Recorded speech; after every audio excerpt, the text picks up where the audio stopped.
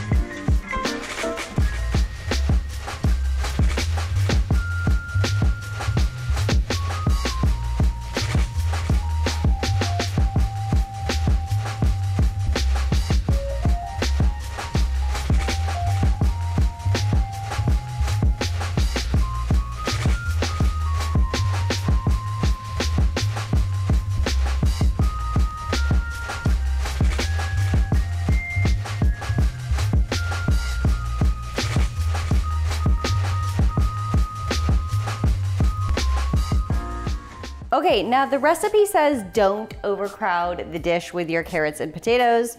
I don't know if that's overcrowded or not, but it looks okay to me. I also have this left over, like half of an onion from the gravy. So I'm just going to pop this into the carrot and potato mixture as well, since, you know, why not, to give it a little extra flavor. Okay, and now the recipe says to pour a half a cup of broth under the veggies to help them steam while they're cooking. And then the last thing we have to do is to ladle in our gravy. Now you want about 1/3 to a half a cup inside the cauliflower. So you're gonna turn over your cauliflower and ladle it directly into your cauliflower.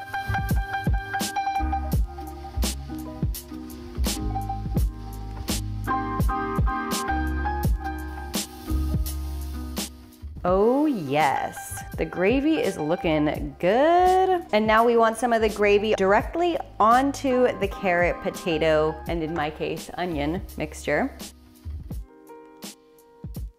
Okay, we have got a gravy-licious cauliflower and gravy-licious potato carrot mixture. So let's put some foil on this and pop it in the oven. I do have a little bit of gravy left over in my pot. Halfway through the cook time, you're gonna wanna uncover it, brush it with some more gravy, and then pop it back in. So I do have some gravy left over for that, and maybe even a little extra on the side.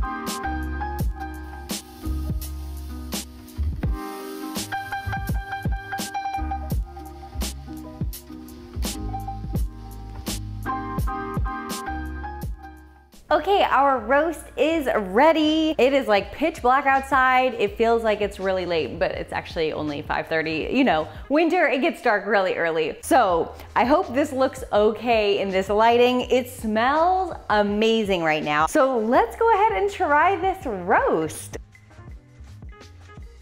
Tastes like cauliflower.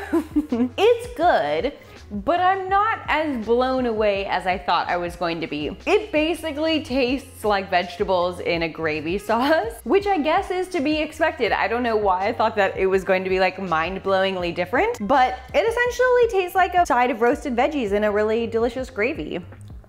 It's not bad, it's just not quite as mind-blowing as I was expecting, which may just be me. It may just be that my expectations were really, really high for this. I do think that the overall presentation is really nice, but I don't think that a lot of meat eaters would be very impressed by this dish. It tastes like vegetables, very delicious vegetables, but still like vegetables. So if you're expecting anything other than that, you will be disappointed. Do make it, it's a delicious roast. It would even be delicious just to have a bunch of veggies chopped up with this gravy on it. And if you go into it thinking this is gonna be a delicious side dish of vegetables with a delicious gravy, I think you'll be very pleased with the results. So anyway, I am glad that I finally made it and finally tried this legendary recipe. Of course, I will leave the original recipe in the description box down below. And if you're looking for any other holiday recipes, I will leave that in a playlist on the screen for you guys to watch after this video. And of course, if you're new here, don't forget to subscribe. I'm making new videos every week, mostly healthy, but for sure, always vegan. And with that, let's eat plants, and I will see you guys next time.